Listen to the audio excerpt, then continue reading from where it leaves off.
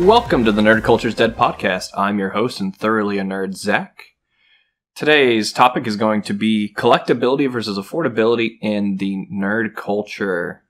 So, Jen, can you go ahead and introduce yourself and why you're here? Hi, I'm Jen. I'm from Nerd Culture is Dead. I'm here because I live here and this is my channel too. I collect shit. I know nerd shit. Go me. Alright, awesome. And Bill is our guest this evening. Hi, I'm Bill. I am a lifelong nerd and a lifelong collector. I have pretty much since I've been a young kid till now been buying toys and continue to do so. Toys and all kinds of things. Weapons, cards, you name it. We buy it. I get it. Yeah. Lots of stuff. Alrighty. So, collectively, that means we spend way too much money on shit we really don't need, which inherently isn't a problem. The issue is then later on, some things end up being worth more than others, some things end up being a prospective buy that can retain value, and some things just end up flopping. And so, collectability versus affordability, the idea that initially we all may be able to be priced in and be able to buy something at a reasonable price. Think comic books back in the golden age, the 70s, 80s comics runs, right? Before we started actually mass printing everything. Sure. We can all buy into these things at fucking 25 cents an issue. Now, these books are worth thousands and thousands and thousands of dollars. Yeah, so. And now no one can buy them. Except if you go online and read the PDF. Because they've all been scanned. It's fine. You can all read. But nowadays, companies have seen this and went ahead and decided that it's perfectly fine to, instead of charging a normal price for a comic book today, being like $2 to $4 an issue, which is still insane. I thought comics went for like $20 a piece, give or take. That's if you buy like a large collection or like the volumes or compendiums, where it's lots of mass issues combined into a single book. Gotcha. I think where nerd culture comes into play here is, in my experience, comic book shops used to be the place in town, the one place in town. We had one that I remember, Mike's Comic Hut up in Queens, New York. Was the one place in town you can go to get back issues. Because at that point, I was buying comic books on the newsstand, at the newsstand, on a circular rack at the newsstand at the corner store. Mike's Comic Hut, when I discovered it was a place to buy back, you can get back issues? Wow. So we'd go down there and we'd fill in the holes and fill in the gaps of things that we didn't have, of things that we wanted to read and turn on to different stuff. There really wasn't a whole big scene or genre around it as of yet. It was a place to get back issues. I've even ordered back issues out of the comics. You know, you subscribe to them, you can order, you can get Batman, blah, blah, blah. And I would do that. I remember the first time I had seen a comic book convention, and it kind of gave me the feeling that something was going on. Mm-hmm. But, you know, a comic book convention, what's this? It was at a Ramada Inn. It was a salon at a Ramada Inn in Queens. We happened to be staying there because of we had a household accident. We were staying for a couple of nights in a hotel. And we come down through the lobby, and there's this little computer sign with the little dots on the side that you have to peel up. It says comic book convention. And it was like 8 dealer tables, a guy showing Godzilla on a 16 millimeter, film. Like, this is awesome. And again, it was a place where I could get back issues. I remember specifically being able to get G.I. Joe number 26 and 27, The Origin of Snake Eyes. So I knew at that point something was starting to happen. But by then, a lot of the things that I had bought and played with were gone. So I was replacing it with this other thing now. Oh, yeah, and we'll go ahead and start talking about a little more where this collectability versus affordability issue comes in. So we'll go ahead and bring up a classic example here, Magic the Gathering. Right, they went ahead and decided that because these people initially bought into Magic, spending thousands and thousands of dollars on sealed product back when it was, still at retail value, the cards had then begun to intrinsically hold value because there was money at stake with the game. You could go into tournaments and win money. So therefore, the cards that were winning retained value better than cards that were not. And they decided to come up with a system called the reserve list. Cards from 1993 until, I think it was 1995, a specific list of cards. These include, Black Lotus, the Moxen, the original dual lands. Cards that will never be printed again are added to this list. And now, 25 years later, Some of these cards are worth ridiculous money, where original dual lands, which just tap for a plains or a mountain, right, or a island or a swamp, 2 land types, run for thousands of dollars for near basic lands. Or in extreme cases where an auction, a Black Lotus, about a few years ago in 2019, sold for $511,100. Man, I wish I had that. Just ever. It's such a to hear that number is wonderful in a collector's sense, but to me, it's like one of my bigger follies in this realm. I managed a comic book shop in 93, 94, and did not buy Magic the Gathering from previews because we had lost so much money on Milk Pugs, and a Fleer Ultra X-Men and Skybox DC and things like that sold only well enough till the chase cards sold out, and then that was it. Wizards of the Coast was bringing something different around, and I didn't understand it. And refused to buy in. I was like, no, we're going to have 20,000 boxes of that stuff just sitting around. Boy, $511,000. I wish I had bought a few boxes. I wish I'd given it a shot. Well, and some of it, too, is like, because the average person isn't going to have that. The average person, at most, will probably have maybe $100 card, if that. Like, that's cap. Like, I personally won't buy a Magic card, for the most part, in general, but, like, I refuse to spend more than $20 on this. Mm-hmm. Like, I can't. I can print this on a piece of paper in my computer. Like, yeah, versus me who sees the intrinsic value in this and is more on the collectability side. I don't mind spending $200 on a Magic card because I know it's going to stay at $200 for a while, if not become more expensive. And that's the difference. So for me, when I collect something, it's like my shot glasses, for instance. I collect shot glasses, and I'll use them, but it's a nice little collection. And hey, a shot glass is what, $10 at most? Like, it's a reasonably priced thing to collect, and it's not gonna like overwhelm me, and it's not gonna bankrupt me. I tell you what, that Animal Kingdom shot glass I bought you for $30. Okay, well that's an Animal Kingdom Disney shot glass. Yeah, that's no. I'm sorry. That is a toothpick holder. Yeah, sorry, toothpick holder. I asked for a shot glass at Disney, and they were like, "Oh, we don't have shot glass. We have toothpick holders." And I was like, "It's a shot glass." They were real upset when we insisted on shot glass. I don't know if, by contract, you'll have to say that. I have a south of the border, South Carolina's shot glass and salt and pepper shaker set with the big sombrero and the cactus and cheesy as shit. But I think you say you would spend $200. You say you wouldn't spend more than $20. When you say you'd spend $200, are you using that to enhance your deck, or are you buying it for intrinsic value alone? It ends up partially becoming a way of both. So, for example, right, I'll go ahead and pull out a card here. Taigam Ojitai Master. This was a speculative buy. I bought it for 60 cents when I figured out that dragons were going to be reprinted with the Dungeons & Dragons set that was coming out. I had heard that, yeah. I knew Tiamat was going to be a card. I go, oh shit, people are going to want to build dragons. I'll buy this for 65 cents, back when nobody wanted to build dragons. And then now that's a $7 card. It spiked at $25. I could have sold it. I didn't, because I wasn't hanging on to the market at the time, and I thought, you know what, I might build dragons. So inherently, yeah, I will buy cards because I want them to power up my decks, or I need specific pieces because they all do different things, or I'll buy it as a speculative buy to try and make money off of it, because you can easily do so. Sure. I find I do kind of the same things you both do.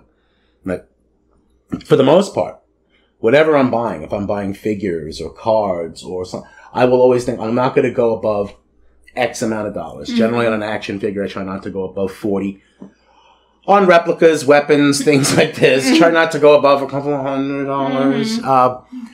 But then there are times, and I just did it this weekend. I dropped $80 on an action figure because, reasons. They come out with it in an archive series, in a different series or on a different card, and then I go, well, but the more desirable one would be and if I bite the bullet now, what I try to keep in mind is I'm not going to spend more than what I feel I can get out of it if I absolutely have to. Oh, I know, like, even back in, like, the 80s and 90s, a lot of people, the toys that were growing up, like the G.I. Joes and, like, all that shit just in the box, they're like, man, if I didn't take that out and play with it, like, I would have thousands of dollars right now. I consider myself a very regretful nerd and collector, because I was born in 73. By the time 82 came around, and, Star Wars was already roaring, had a ton of that stuff, And then G.I. Joe, I remember walking around with the G.I. I had a G.I. Joe a little plastic pouch that held 3 figures. I had my Cobra Commander, Cobra Officer, Cobra Trooper in that thing. Walking around with it on my belt, you know, wondering why the girls weren't paying attention. But still. But the amount of Star Wars, G.I. Joe, Mask, large size Star Wars, play sets, vehicles that have passed through mine or my brother's hands or friends' hands and family's hands over the years. I wish I still had it. But I consider myself a regretful collector. I wish I still had it all. I had one. And then at the time that I could have been buying them at reasonable prices, I was out buying the new stuff. Kenner had Hasbro. Kenner had started putting out Star Wars figures again in '95. I got so excited about that. And I'm running around Long Island, every toy show, train show, toy shop, comic shop I could find to gather them all up. Completely passing up the vintage stuff that was still reasonably priced. Now, forget it. I can't even touch them. I kind of feel the same way about my old Pokemon card collection. Oh, man, Pokemon cards, too. My gosh. My cousins were old enough to be there when Wizards of the Coast did the original printing of Pokemon, and they had several boxes of it, where they just opened it, played with it. What is something like that worth today? Let's say like the original first year Wizards of the Coast kind of Pokemon stuff. My sons have binders of this stuff given to them by a cousin. They've never played the card game in their life, but they got stacks of it. Oh, and I remember having it and fucking tying it to the back of my bicycle to make it sound like a motorcycle. Yeah. But like the most expensive one being a fucking holographic Charizard. Charizard. Yeah. Highest sold at auction, $220,574. These numbers. Now, is that due to, and the reason I asked the question, would you say that that number is due to rarity of print run, or people holding on to them because they have them and they don't want to let them out there, so that makes the desirability go up? Certainly both. Okay. Because I found, like in the comic business, in the mid to late '90s, the print runs was so exaggerated. It created artificial inflation. It did. Like, for example, say Spawn #1. Image Comics, Todd McFarlane, everybody loves Spawn. Spawn #1. By the time issue 30 was coming out on the newsstands, price guides were pricing issue 1 at about $20. So you get every kid in town who's had his Spawn #1 for a year and wants a couple of bucks for the summer, you know, and he goes, hey, you want to buy this from me? And I'm going, I'll give you $1. I got a long box full of them. I couldn't understand how something like that was worth $20. So when the print runs and these exaggerated prices got out of hand, and the bottom dropped out of paper collectibles, baseball cards, football cards, comic books. There's a reason why baseball cards, everything pre-'80s is valuable. Yeah. Rarity. Well, correct me if I'm wrong. Baseball cards are based on actual players who have since died to an extent, too. Would that not make it more valuable? Some, yeah. Yeah. Like, I assume Babe Ruth probably has a card. Like, I'd assume that would make it more valuable now. Probably. I mean, he's a famous dude. It's also, they do the cards by season as well.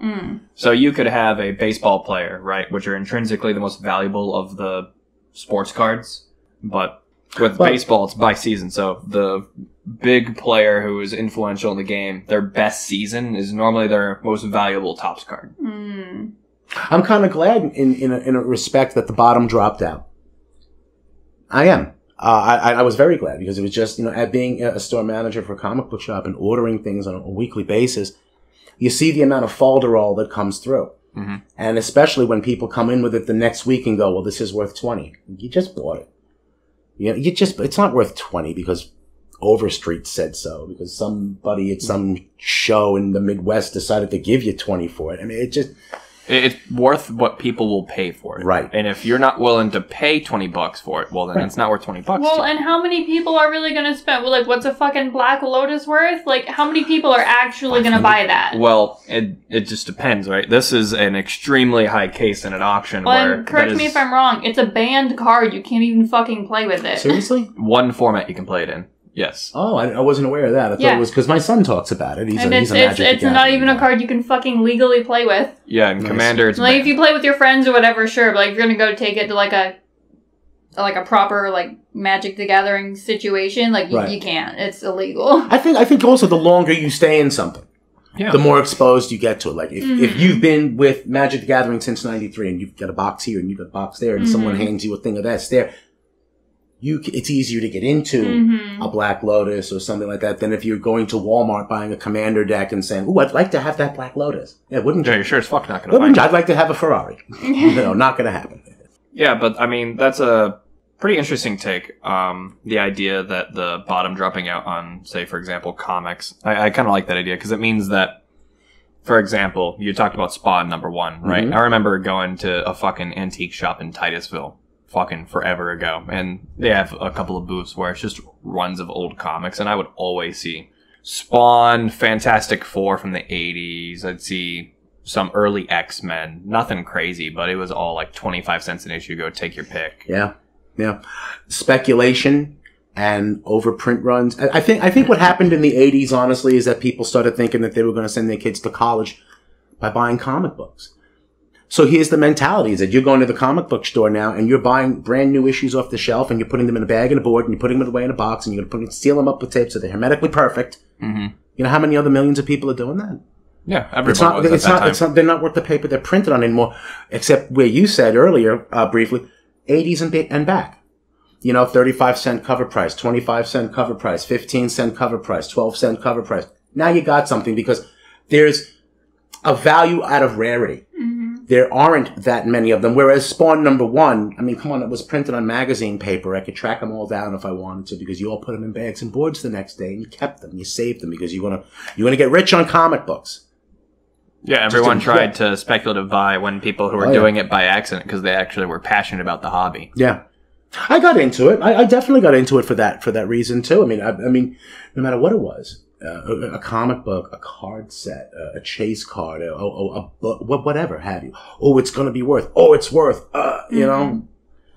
And I've done this, and I've done the reverse speculation. I've gouged, to be perfectly honest. I remember having the shop when O.J. Simpson was driving down the freeway in the white Bronco, and I pulled every O.J. Simpson card out of the case. It was $10, and I got $100 from them. Today, they're not worth the paper they're printed on, so I feel like I got rid of my garbage good. You know, really, I feel like I got rid of my garbage good. Like, hey, everybody, just today, $100. Anybody? Can't give them away today. Nobody wants that. So I love that. There's a way to get rid of stuff.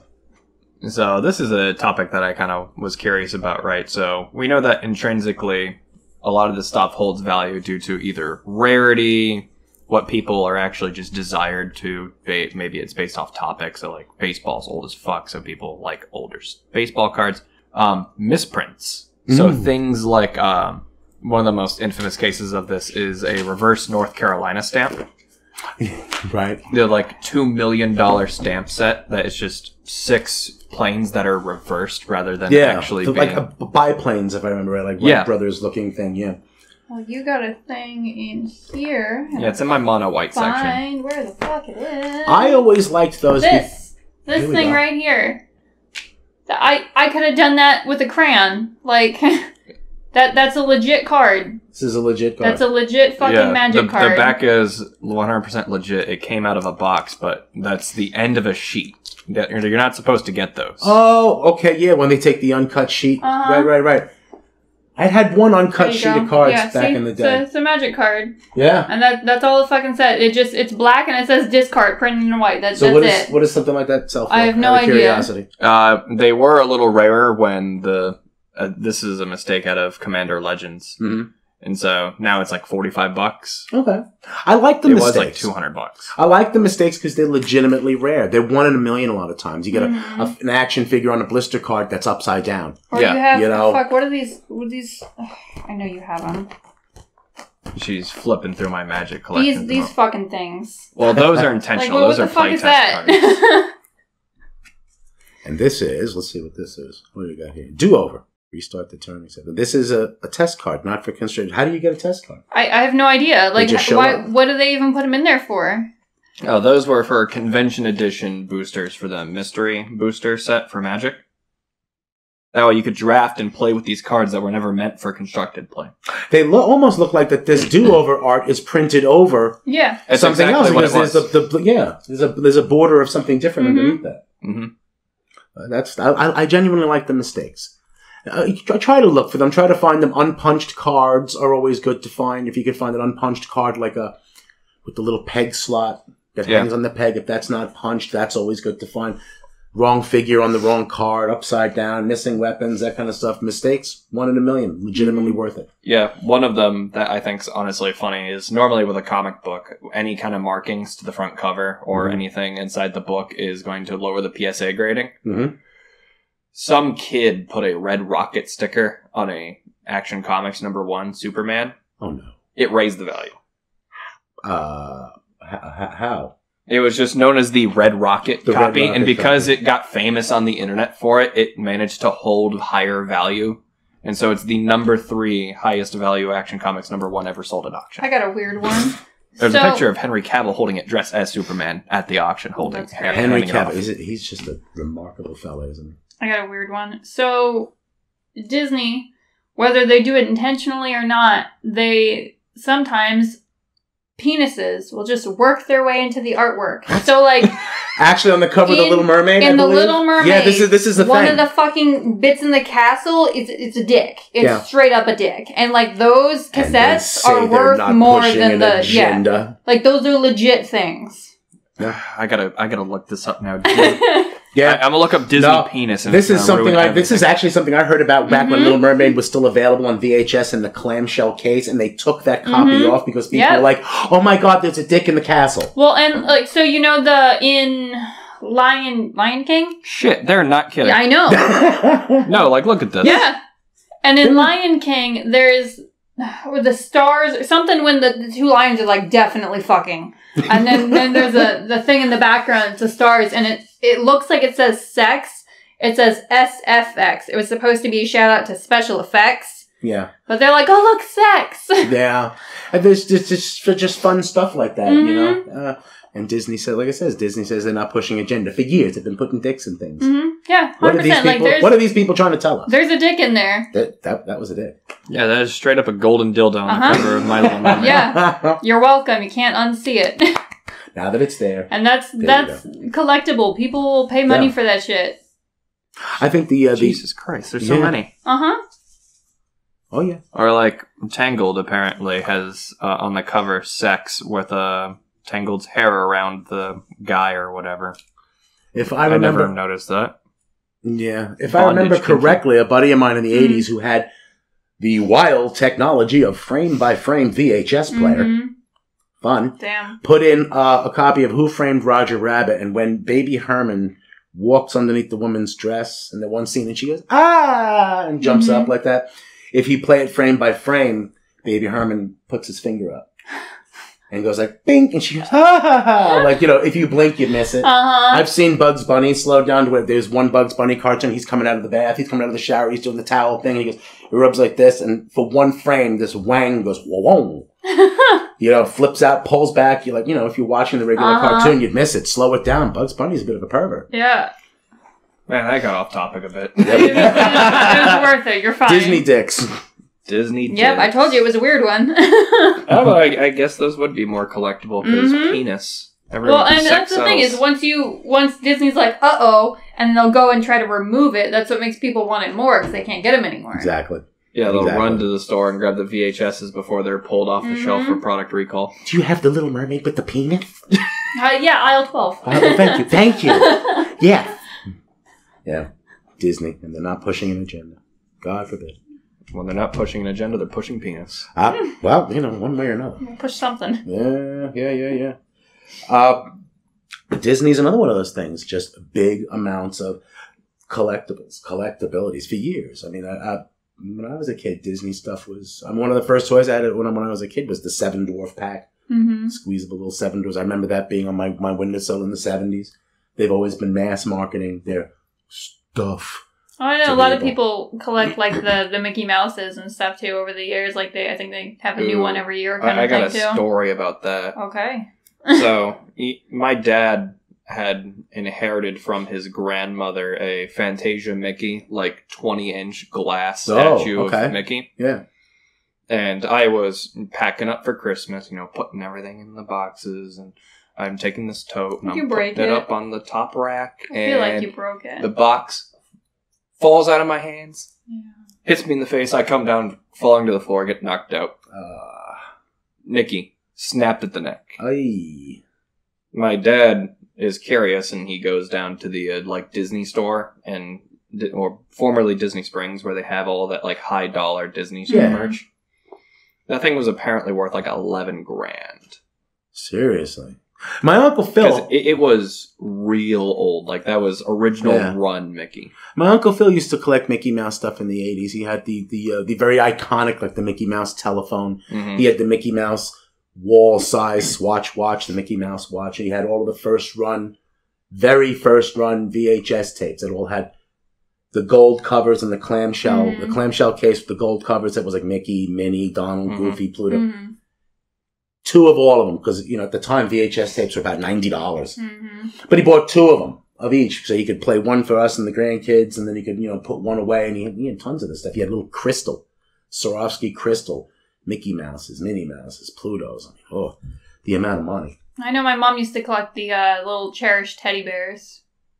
Or the weird fucks who collect Beanie Babies. Come on. Oh, man. There was I don't know if it was like a Dr. Phil or something. There was one of the, like, court divorce situation. And they're having to split up the fucking Beanie Babies. Come on, Beanie Babies. Beanie Babies. I mean, they're worth so much money on some of them, though. It's ridiculous. Are they still, though? I mean, I can remember that one, 97, there was one for Princess Diana. It was a white bear with a little white rose on it. And that thing was like, you're paying how much? Mm-hmm. People are paying a couple of $100 for the little stuffed bear, and it's not even stuffed all the way through. And I'm going like, are we thinking here? Mm-hmm. Like, what is this? I almost look the same way at Funko Pop sometimes. Mm-hmm. Like Funko Pop's like, oh, here's this thing that everyone's buying and just kind of dusting and is going to go nowhere. Where are Beanie Babies? I have so many Funko Pops because people just assume I collect Funko Pops. I never once even really cared for them, but they're like, oh, here you go. Here you go. You have so many Funko Pops. Here you go. I was like, oh, yay, thanks. You like that thing? I found a Funko of it for you. Oh, we're gonna go back to Beanie Babies for a second. You're gonna shit bricks at this. Oh, yeah, I told you. Probably. There is a set called Large Wallace and His Squad. Then that's the name of a Beanie Baby set? Yes. Okay. Large Wallace and His Squad. Is it like a walrus and like It's a set of 5 bears. Okay. And they're all bears. 3 are green, 1's incredibly large, and then there's a white bear and a brown bear. Okay. 600 grand. Oh. Okay. Oh. Okay. Or the Princess the Bear, the one you were talking about. Right, yeah. Princess. 500 grand. Oh my god.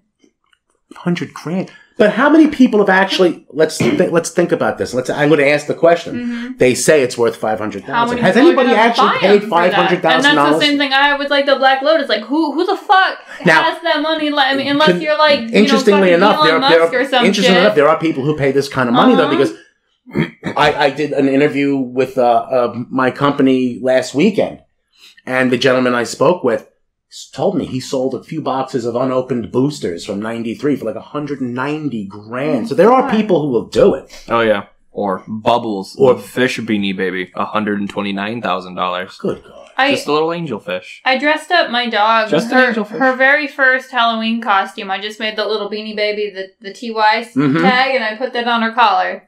That's fun. It was adorable. I only had She's one. not going to sell for that much money. I did have one Beanie Baby. It was called a Bambino. And he had pinstripes on him and Derek Jeter's number with the Yankees thing on him. And I was like, oh, all right. I put him on my windowsill. I think I had like a cat. Right. And maybe like a bear. Of what, just Beanie Babies? Yeah. My mom was nuts with giving me Beanie Babies. I had like a tiger. I had like a little mammoth. I had a bunch of shit. I gotta look. I think those are the little stuffed animals that they still sell at the 7-Eleven right up the street from me. I think that little kiosk there. Now that you mentioned the TY tag, you got to go back and look. I keep passing by. Actually, I bought a Darth Vader figure from that little. I know. I still see them in like Barnes and Nobles and stuff. Oh yeah, like in a little kids section. I'll be walking by to look at like all the D&D books, and it's like 2 aisles across, and I'll see the Beanie Babies. I wonder if there's a community for Beanie Babies and like there's a community pedophiles, for everything. and pedophiles and probably like scattered in with the bronies. If it exists, there's porn of it. Like it's a thing. Yeah, unfortunately there is. I really came apart when I heard of dino porn, and I was listening to this on the radio and like a fool Googled it, and some things you can't unsee. So I mistakenly joined a group on Facebook. Oh no, you did not do that. I have to look it up, but it's like Dinosaurs Gone Wild or some shit. Oh no. To be fair, it was my own mistake. Dinosaurs Gone Wild is what it's called. This is the fucking cover photo.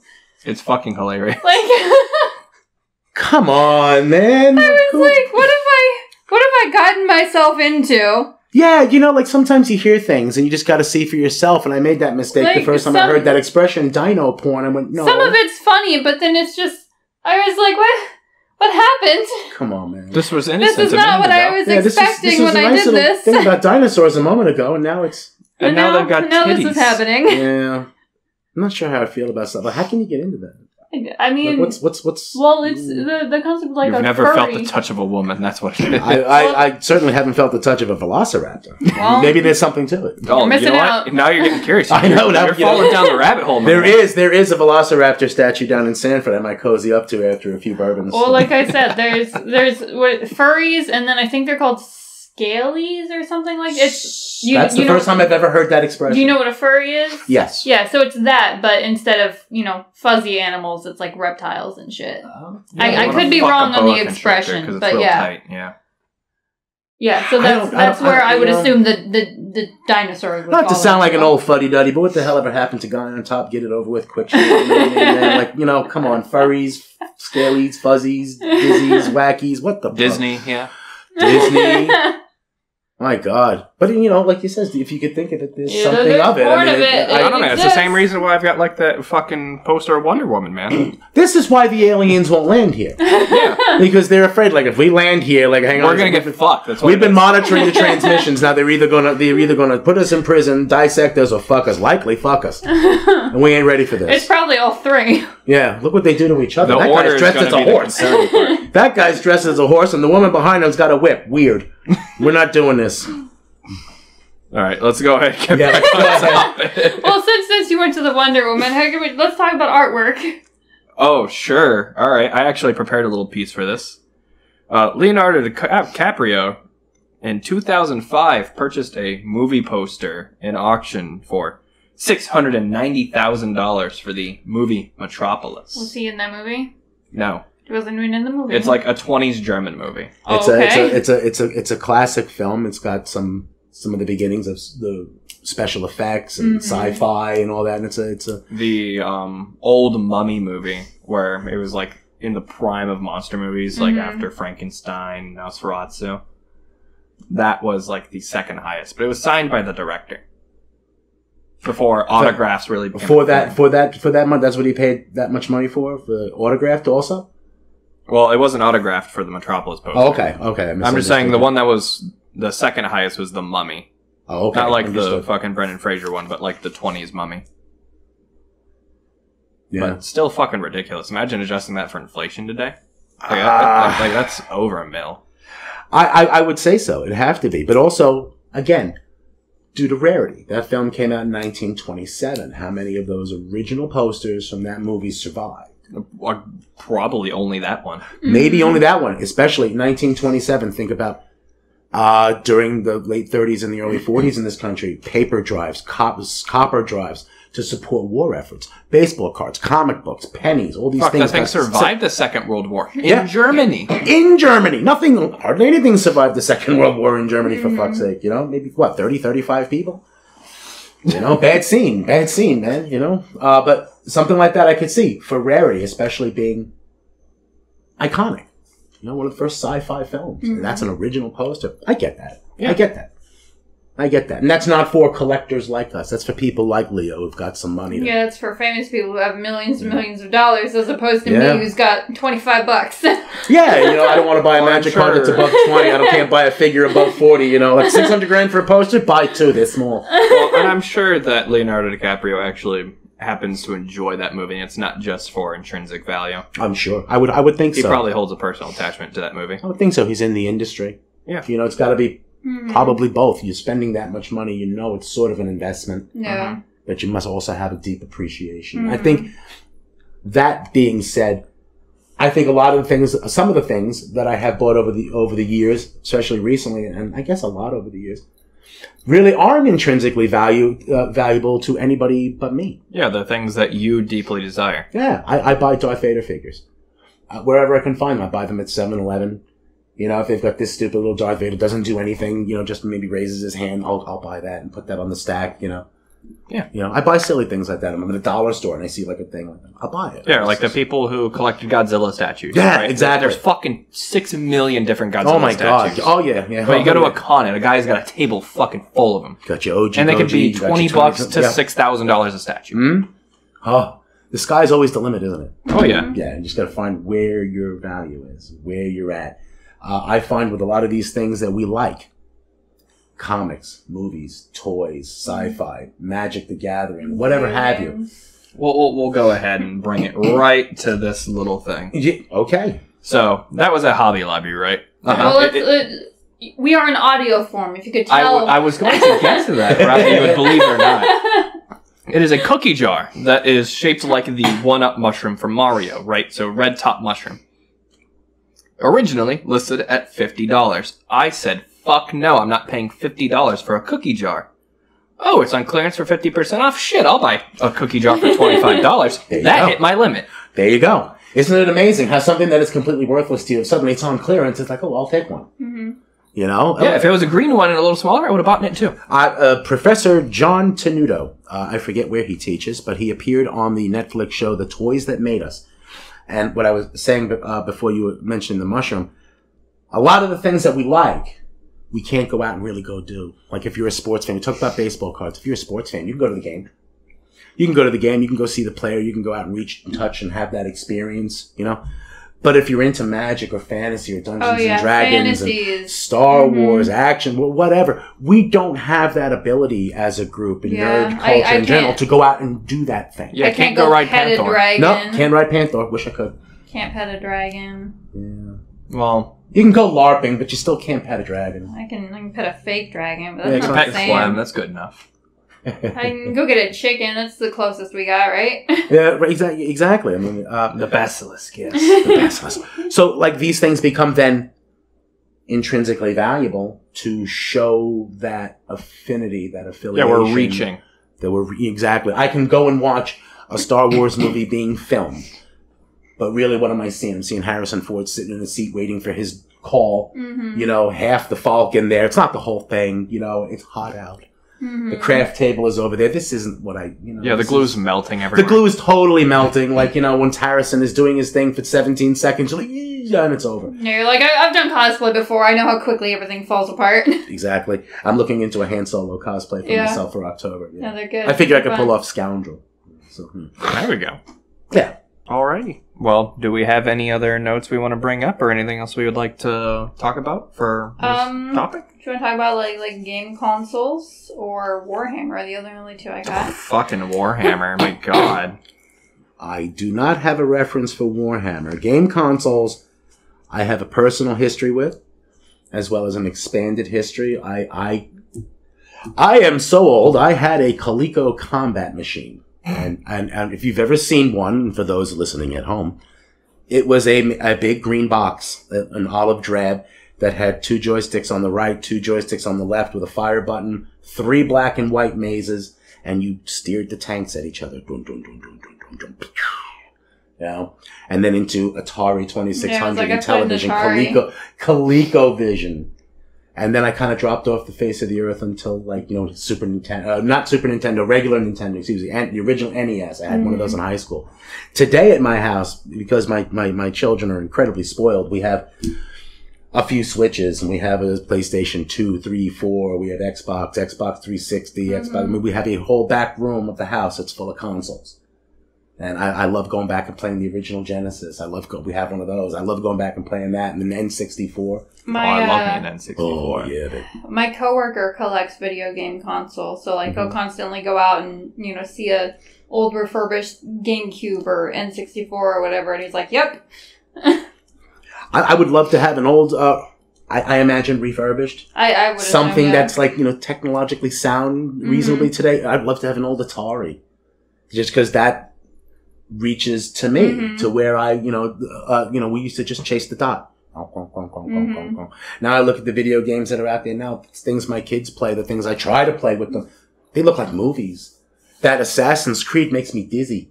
When he's all the way up on the top of a bell tower in a cathedral and he's looking down over the town and he does this swirl and I'm getting dizzy because like, whoa. That's high up. Like, what happened to Pac-Man? Yeah, what happened to Pac-Man? You know, like, dun, dun, dun, dun, dun. I would love to have a Miss Pac-Man table. Like they had in the pizza place when I was a kid, the tabletop, you know. My Friday night was 4 quarters on one side, a pack of Marlboros on the other. And just, have you been to Arcade Monsters? Yes. Yeah. I really enjoy that place. I love the nostalgia of it all, and that's what keeps me going with all of this. You know, the recent purchase of the Superman, Superpowers Batman and Robin set, the Batmobile, the Star Wars stuff, Power Rangers. We just brought a couple of new Gundam robots home yesterday. You know. Oh, you just reignited a spark in me. Fucking Power Rangers. I was big into Power Rangers when I was a child. When like Dino Thunder, Mystic Force, all of the like mid-2000 series. That was for me. That was when I was into the speculative part of my collecting in the 90s, and I had flipped through the stations on one of the stations here locally and saw Power Rangers for the first time and thought I was looking at a live-action Voltron. You know, pink, yellow, blue, black. It seemed to make sense to me, and I was like, this isn't Voltron. This is like kind of like Godzilla. It's a guy in a rubber suit stomping on a model of the town. Okay, well, whatever. But then they started talking about these toys that you couldn't get your hands on. So that speculative side of me starts running around looking for Power Rangers all over the place. And I wound up with a few sets of the barrel-chested Automorphin Power Rangers. Again, regretful collector. Wish I still had these things. Don't know where they went to. Today, I have an unbroken collection of the Hasbro Lightning Collection Power Rangers. Unbroken. Every figure, every role-play piece, every helmet, morpher, you name it. It's all there. It contains, right now, 3 bookcases and almost a wall of a room. And it's still expanding. We just got Wave 11 the other day. See, I want to have that with board games. I want my collection to be much bigger. I love this. I want it more. You're collecting quality games, though. I love what you got. I mean, yeah. You're just not collecting every fucking board game that exists. You're grabbing all the good ones. Well, do you have Super Fight? I don't know. But there's a lot of really good games out there, and I want to build my collection. Like when we go to Dice Tower and you see all the games, that's what I want. Yeah, and it's a fucking whole panel wall full of board games. No, honey. It's a room. Why not? I think these things are not only intrinsically valuable to you, but they're fun. But they are fun. You can. I like things you can get use out of too. Like collecting something that you can purpose and function. I think is fun. Everything I buy comes out of the box. Yeah. Everything. When you look at the Power Ranger wall, like I said previous, it's not a wall full of beautiful boxes all in a row of no, man. I take everything out of the box and divide it all up by color. Here's the blues, the greens, the reds, the whites, the silvers. Here's, and they're all posed. Here's the in-space guys up against the in-space cog and about the thing, and then Lord Zed with the. They come out of the box. If I'm paying anything for it, $20, $40, $10, I want to know what I got. I'm taking it out of the box. I'm going to play with it. I want to see. I want to hold the gun and make him stand up and pose and do. Everything is out of the box. I do save the boxes, especially if it's resealable. Blister cards, not so much, but like resealable Black Series boxes, Lightning Collection, Power Rangers, things like that. Anything you could reseal. I'll take it out of the box, and I have a whole closet in the house just overflowing with boxes. Overflowing. I have to find more room. Storage units, there we go. Fun fact. I went to high school with one of the guys who played, it was either the blue or the green Power Ranger. The blue one, David Yost? It was one of the more recent ones. I don't know. I just know I went to school with a Power Ranger. There you go. That's cool. It's still impressive. I don't couldn't have tell that you kind which one, couldn't tell you which actor. I just know I did it. I don't have that kind of coolness. I did go to the same high school in New York as a very famous actor. Very famous actor. Unfortunately, he's not. He's famous for not making the best movies, and he's publicly known as the Hedgehog. Old Ron Jeremy. He went to Cardozo High School the same as I did. He became, he was a neighborhood kid. So that's our claim to fame at Cardozo. Like, hey, Ron Jeremy came from here. I went to school with a comedian. Which comedian? Daniel Tosh. Oh, that's right. I forget you tell me you fucking Tosh. I imagine he would be. Yeah. Is he that smarmy in real life? Because I don't think that's an act. That's how he is all the time. That's definitely got to be him. Yeah. I think somebody one day listened to him and went, we can do something with this. You have whatever it is. I just can't believe that show's still on the fucking air. I didn't know it was. A lot of times when I see things, I think it's in rerun. In the break room at work, one day somebody had the television on and Jerry Springer was on. Yeah, Jerry Springer's still fucking They're going. still I doing thought it that? was a rerun from Yeah. 97. Like, seriously? We're still doing this? Well, they're still doing fucking Price is Right. Like, Drew Carey's... Price is Right is a classic, and I if you know. don't think so... I'm just saying, like, I remember when Drew Carey did Whose Line Is It Anyway, and he was real fat. I miss Whose Line Is It Anyway? I remember Whose Line Is It Anyway with Clive it. Anderson. They redid it, and this Aisha Tyler... It's not the same. Oh, no. It's not the same. Like, Aisha's fine, but, like, man... Drew Carey's just perfect. Like, I miss the Drew Carey show. I looked for that on DVD. They haven't made a fucking box set for it yet. I'm pissed. I did have the first season. This is a store I missed, was Movie Stop. Mm-hmm. GameStop company. Are you going in and get a DVD set? I bought the Drew Carey show first season. I think I paid $4.99. Oh, I remember back in Disney Springs, before they had that bowling alley there used to be like 3-story movie shop where the first floor was all CDs. Oh, and vinyls. wasn't that? I think that used to be the Virgin store when it first opened. Mm-hmm. It's like a corner kind of. Yeah. And then the second and third floor were all movies. Yeah. And that was the only way I could get Godzilla movies when I was real young until Best Buy started stocking them after 98. Yeah. It's always been one thing I love about nerd culture, and I'll go back to your very first episode. I have listened. I don't know that I don't think I necessarily agree that nerd culture is dead per se, but I think it changed. Oh, yeah. It evolved. It became chic. It became it's chic. not what it used to be. It's now cool to be a nerd. Oh my God. This is the kind of stuff you used to get your ass kicked for. I know, look at fucking Henry Cavill. Right, but if you were walking around the street in Queens at 10 years old and you had a fucking 3-pack of G.I. Joes on your belt, there was a good chance you were going to take some shit. Yeah. Good chance. Now people are like, oh, what Joes do you have? Mm-hmm. Oh, I had the... Oh, do you remember the... Mm-hmm. And all of a sudden it's all very chic and very even cool. a place like fucking Lowe's. Uh-huh. Like, sure. Half the fucking employees all playing Magic, or they're all fucking talking about the next game that's coming out. Yeah. Are you going to watch Obi-Wan Kenobi? Did you see the Book of Boba Fett? Did you get that Magic deck? Did you get that Pokemon card? Did you see this video? Yeah. Like, it's... The only ones who aren't doing it are the fucking old farts who are about to retire. Hey, now I'm 49 years of age. I haven't stopped yet. Guys, I'm going to be perfectly honest with you. I was doing interviews, and one of the questions I had asked in the interview was, what do you think your greatest strength was? And this motherfucker answered charisma. And I was like, he plays Dungeons & Dragons. +5. We're going to get along. Yeah. You got a +4 to charisma, my guy, really? That's pretty funny. That's pretty funny. I hired him. Roll for persuasion. You know what? I think that's what got me hired in the position I'm going to be taking up. I 100% hired him. As soon as I said, well, you know, I have an interest in these things outside, and he was like, oh, I have the Millennium Falcon full-size cockpit in my garage in my house in Colorado. I use it as a movie room. I'm going... I remember, because I was in your interview when we were hired for MST, and I remember we talked about nerd shit for a while. I remember that interview very, very clearly because you and Nick looked right at me and went, oh, he's going to get along just fine. Just wait till he meets Paul. He'll be great. And I'm like, oh, okay. You know, but still, it's, you know. I want to talk a little bit here about things that are in the nerd space that aren't necessarily collectible, but still carry a pretty hefty price tag. And I'm going to go ahead and list an example here. So, when you go to MegaCon this next weekend, dice sets.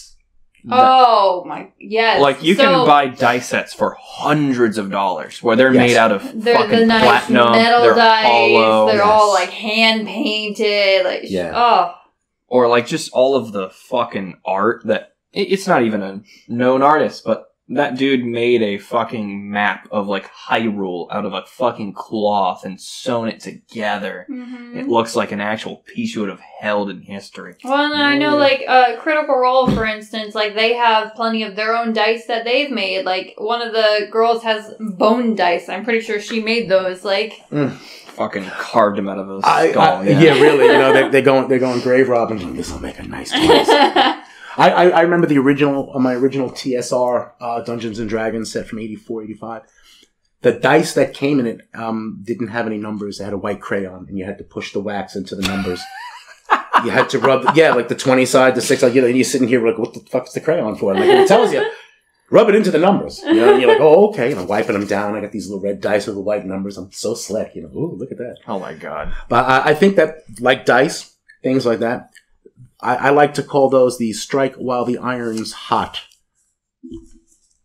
side of our culture, our thing. And it's always that unofficial stuff. There's always going to be the people that like the official. I want the D&D set. I want the official Star Wars. I want the official.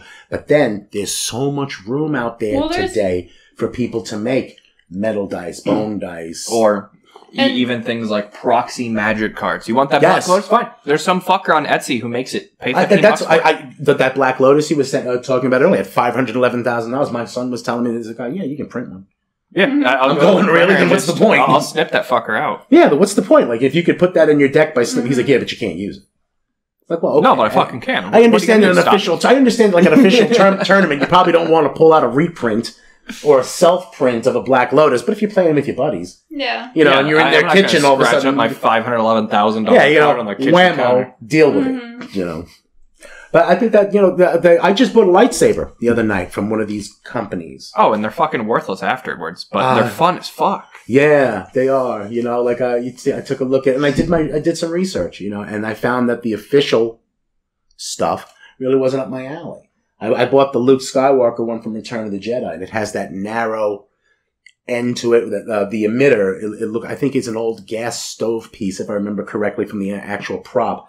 And anytime you go out and buy one, like the Star Wars Black Series or the Disney Legacy ones, they can never do the blade of the lightsaber without sacrificing the look. The neck, the emitter is always nice and wide because the blade is big. Yeah, but otherwise it's gonna... Yeah, you have to unscrew the one and put the one back on, put the other piece back on, then put the blade back in. I bought one that I felt was aesthetically pleasing to me that doesn't do that. Like, I don't have to unscrew it and put in a bigger piece, and the blade comes out, and it's got an SD card and USB charger. It's got 16 sound fonts. And my dad's got a Darth Maul lightsaber. It lights up and it makes the sounds and everything. Yeah, I got one of those. It's the Disney Legacy one. It's about 8 feet long by the time you get the blades in it. Yeah. Visually and dynamic and so cool. Yeah, it's sitting up above the living room. Cool as heck. Yeah, but I bought that from a third party. That's not an official thing. That's one of those groups out there that strikes while the iron's hot, that has the know-how. And I do think to borrow a phrase from a very popular YouTube channel I like called Retro Blasting. The fans are doing the best work with whatever it is. They take that passion, they take that interest, they take the little minor details, and they really put it forth in their product. My sons have bought dice that I'm like, you paid how much for dice? He's like, only $90, but they're gorgeous. Yeah, like, and they're gorgeous. It's art. So dice, for instance, like MegaCon will make a new dice every year, like a new set of dice, and they'll have the MegaCon die. Like, that alone is a collectible because you get one at every con. Like, I know a lot of people who go and do that specifically. Well, I tell you what's real weird is some of these Comic-Con exclusive items, right? One of the top Lego sets, right, was a 30-brick set. Several $1,000s, right? Okay. For a piece of pizza from Teenage Mutant Ninja Turtles as a Lego piece. That sounds cool, but not for that much money. 2013 New York Comic-Con exclusive. I tell you, I found recently that some of the Lego sets I had when I was young, a long time ago, when Lego was not merchant, when Lego was not, what's the word? As popular? No. Merchandised,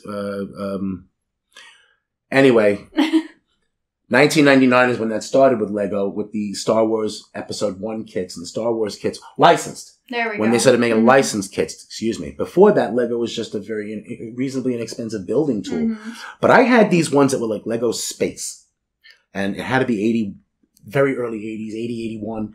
I had a big plastic case, like a trunk, that said Lego on it, and you could just randomly dump all your bricks in it and whatever. They were all the same anyway. But there was these pieces from Lego Space that were like, they were bases. They were the platforms, and they had raised craters on them and then places to start building. And, you could build a rocket with I found that those are worth they're worth a ton of money. Ton of money now. And it was just an inexpensive building tool. It was a thing like, the Lego and the Erector set from Gabriel. The Gabriel Toy Company, they had the Erector set. Lego had that stuff, building bricks, toys to just imagination. Yeah. Now it's like, here you go. You can build the Jedi Starfighter. Yeah, my dad used to just go on eBay and get, like, random miscellaneous Lego pieces and go, here you go. Yeah. I mean, it worked. It does. I had a Harry Potter Lego set for quite a while. That was fun. I enjoyed that. The Hogwarts one was pretty expensive for a while, yeah. I have both pieces of that. The original, the first Hogwarts cast. I think there's another version of it now, but back a couple of years back, maybe 10, 12 years back, whatever it was at this point. And I admit I did it because, I was trying to one-up my ex-wife at the time when we were going through the thing, and I'm like, here you go, kid. Well, you got to have the other one. So they got the 2 parts of the big Hogwarts castle. We still have it in bags with the original instructions, and I'm like, do not let these things go. The Knight's Bus, Hagrid's Castle. We have a bunch of the Indiana Jones and the Kingdom of the Crystal Skull kits. We have a bunch of the Lego City kits. We have a train that goes around and around. We have big plastic containers out in the garage full of the Lego. Never mind the Star Wars kits that are on display. I mean, our house is just, it's never ending. It's a museum. It is. It really is, from the front door to the back door. I mean, the kitchen displays Transformers and Masters of the Universe. My office displays Legos and lightsabers and Star Wars stuff. There's Power Rangers and Gundam robots, video game consoles. I don't know. You find Star Trek stuff. I mean, you can find it all. Role-play weapons. I got Klingon swords and power staffs. I got chicken statues everywhere. I noticed that. Chicken statues, Magic the Gathering, and board games. It's it's whatever tickles the fancy, There's a lot of crossover. Like, I look here at your Deadpool. I look there, Wonder Woman is not bad there, No, that's not a bad look for Wonder Woman. Pin up Wonder Woman and Catwoman and Supergirl. I remember when the X-Men did a swimsuit issue in the 90s, and Psylocke is coming out of the water with this tiny little, and I'm going like, what does this have to do with superheroism? I don't know, whatever. I don't even care, but this is going on my wall, But boobies make money. Boobies, it reaches me. It reaches me at a level. Sex sells. It certainly does. It should not, but it does. Well, I think on the note of sex, we're going to go ahead and end this one. Probably wise. Jen, could you go ahead and do our plugs? So, insert plug here. You can find both Zach and myself on Instagram, Spotify, Apple, Twitch, YouTube. Working on a website now, actually, and we got a merch store as well, so check us out in all of those things. Awesome. Bill, you want to go ahead and do yours? Well, thank you. You can find me on Instagram. I have an older name. It's beltmark_Bill.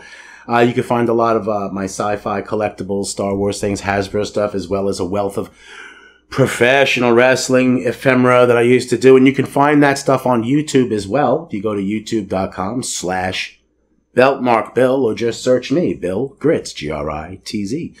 And there's about 80, 90 videos of that stuff there with some new content being created currently. Oh, fantastic. Yeah. Well, thanks for being on the show. Thank you for having me. I appreciate the time to have a conversation with you. Alrighty. Well, thank you very much for the listen, guys. Have a good time collecting. Just don't spend too much money or you'll go broke. Have a good one, guys. Bye-bye. Bye.